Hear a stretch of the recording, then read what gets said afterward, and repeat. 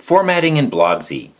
Okay, let's get started. Let's first select a word, and then you'll notice up here this group of formatting options: bold, italics, underline, and strike through. So let's go through and do those.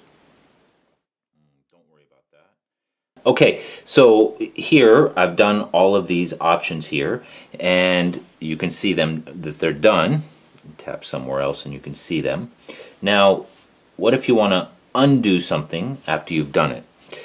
You can tap the undo button up here to undo your formatting, or you can actually, here, let's do bold, italics, underline, strike through. You can actually choose the option again to undo it, so that will allow you to undo it. And any of these options in this group are based on a single word or a sentence. And this next group, the alignment, it treats the whole paragraph with whatever that formatting is. So even though, let's see here, let's choose a different paragraph. I've only chosen one word. If I set left alignment, center alignment, right alignment, or justify, it treats the whole paragraph the same way. And actually, you don't even have to select a word. If I just do that and put the cursor somewhere in the paragraph and do the these alignment options, it'll do it to the whole paragraph. Okay, so now let's choose here, and let's do fonts, font colors. So whatever font color you want, orange, and then also background color, purple. Ooh, isn't that pretty? Again, you can do undo. The thing you need to be aware of, let me show you this. The thing you need to be aware of with this is if you're doing something with custom color. If you're doing a custom color, so let me use one here. I'm going to use 9B C4E2.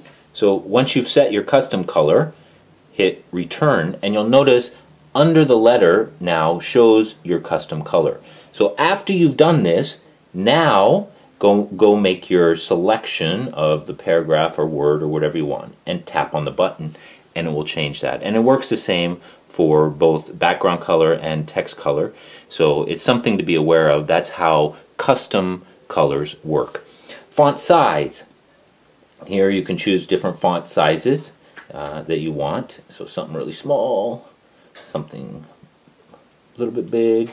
Font family. You can also choose the font family that you want. Times New Roman. There's all kinds of different font families you can use here. One thing to be aware of, a few of the font families, the iOS doesn't recognize, so it's not going to show correctly in Blogsy. It's not going to show like you think it should show. But after you publish it to your blog, it will show the font correctly. And then text format. Of course, these are also paragraph settings. You can have heading, or just turn it back into paragraph, basic paragraph, heading 4. Gives you all the options here to set it. Okay, let's see, another one. Let's go down here. Let's see how ugly I can make this post. Again, it doesn't matter if you select the whole paragraph or not. It'll treat the whole paragraph this way. You see the quotes, this is block quote. So when you tap on block quote, it's going to indent it here and make it into a block quote. If you tap it again, it's going to keep indenting it. So you can't undo a block quote by tapping on it again. For that, you're going to have to use the undo option here to undo it. And then for people that use the more tag, put the cursor where you want it to be and tap the more tag, and you'll see the more tag marking. One last thing I want you to be aware of here.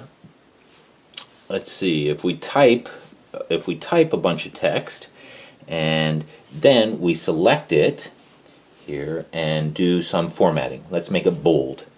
And then if you hit return and type, it keeps the formatting. So anytime you put the cursor at the end and hit enter, the next paragraph is going to have the same formatting. So it's best to do your formatting after you've actually written, but if you like to do it while you're writing, then the best way to do it would be to type something, now hit enter. Now you go back and make your formatting, and then tap the next place where you're going to type, and it won't keep your formatting. So just something to be aware of. And that's formatting in Blogsy.